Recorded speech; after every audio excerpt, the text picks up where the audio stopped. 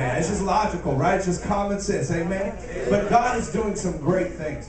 I believe that we are in a powerful season in the kingdom of God. I believe that how many of y'all believe that we serve a sovereign God? I don't believe that we serve a God who is reactionary, but I believe that God knows all things. But Jesus declared of himself in the book of Revelations to John the Revelator. He said, I am Alpha and I am Omega. I am the beginning and I am the end. He is sovereign. The psalmist David said he sits as the governor among the nations. He is sovereign God. Amen? The Bible said that the earth is the Lord's and the fullness thereof. He is a sovereign God. When Jesus began to deal with the sovereignty of God, he said, the kingdom of heaven is like a man who found a treasure in a field. And he went and he sold all of his possessions and he bought the field. He didn't buy the field for the field. He bought the field for the treasure. In so much as Christ did for us. The Bible said God loved the whole world that he gave his only begotten son. He bought the whole world and became the controller of the world to deal with the treasure. Amen? Amen. I'm getting somewhere. But I believe that God is sovereign. I do not believe that anything that is going on in this nation or the nations around the world are in the control or in the hand of any man. I don't think that the current administration that we have in this country is being governed by the current administration. But I believe, just like the psalmist David said, he sits as the governor among the nations. Glory. Hallelujah. Come on. Yes. We are not in the condition that we are in now because of the evil of the world. We are in the condition that we are in now because of the apathy of the church. God has just come to wake us up. He is sending earthquakes in diverse places. He is sending calamity. He is sending wicked men not to judge the church, but to wake up the church. I'm telling you right now, we are in the middle of a move of God. People are complaining about the economy. God is just done with the economy as he has to wake the church up. We become apathetic in our tradition. We settle inside of them and say, if you don't do it like we do it, then you're not really doing it. But the devil is a liar. Come on, somebody. That's nothing but confusion. That's nothing but confusion. The devil is the author of confusion. But the Bible said that God is the author of order, as in all the churches.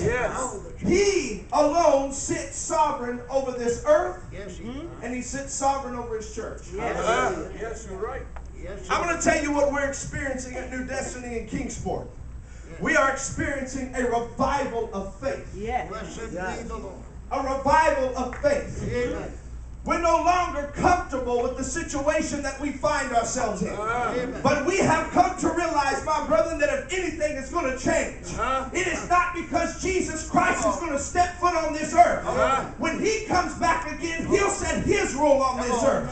But until he gets here, he has set a church on the earth to get the job done. We are here right now establishing. We are here right now providing. We are here right now producing a kingdom that Jesus Christ himself will come and sit on the throne of his Father's day. I'm telling you, you are part of a profound generation. God is getting ready to do some great things. He is waking us up. We have come to find out that we cannot sleep and the kingdom of God be advanced. But we have got to win.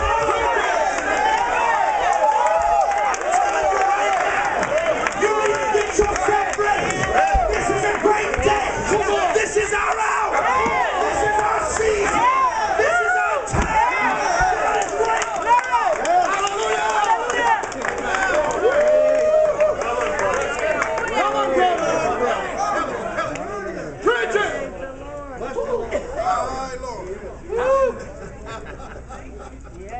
It's no time now to sleep. It's no time.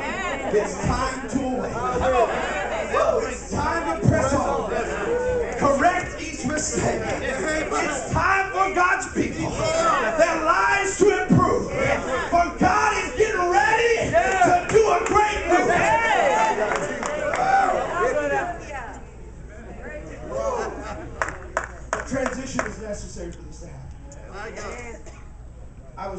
statistics the other day.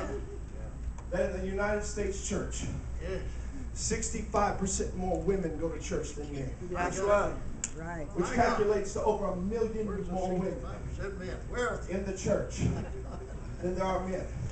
Now, sisters, I'm not complaining that you're in the church. Don't get me wrong. But where's our men? My God. We must transition.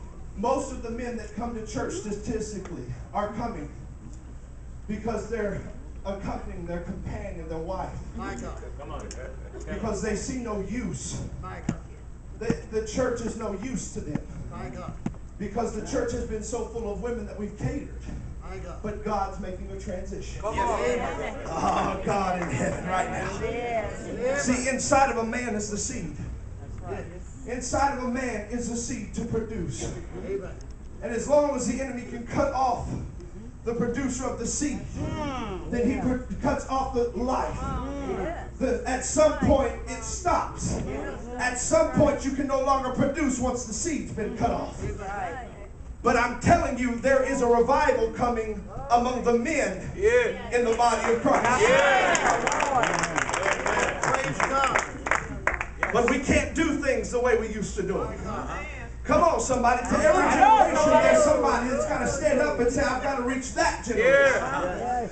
Yes. Yes. In other words, when in any generation, music changes. They change the style of music. They change the way they sing music. They do it to change, to reach the generation. The world is far more intelligent than the church is. But we're supposed to be wise as a serpent. If the methods are not working, the definition of insanity is to do what you've always done, yet expect a different result. If we want a different result, then we've got to do something we've never done to get something we've never had. And you are part of that generation that has said enough is enough. Enough is enough. People say, one of the things that really irritates me is when I hear, well, there's not going to be much faith on the earth when the Lord returns. But Jesus himself said, when the Son of Man returns, shall he find any faith on the earth? And so we just sink into that. And we decide the reason why nothing's getting better is because the love of many is waxing cold. The faith is beginning to wane. But my Bible does not tell me that. For John the Revelator said, I saw a number which no man could number, coming up out of great tribulation, having washed their robes white in the blood of the Lamb. A number which no man could number. That does not mean faith is waning. That means faith is increasing. For where sin does abound, grace does more abound. What we're going to see at the end of this age is not a decline of faith, but you're going to see a resurrection of faith. And I feel the spirit of resurrection starting to hit the church. We have been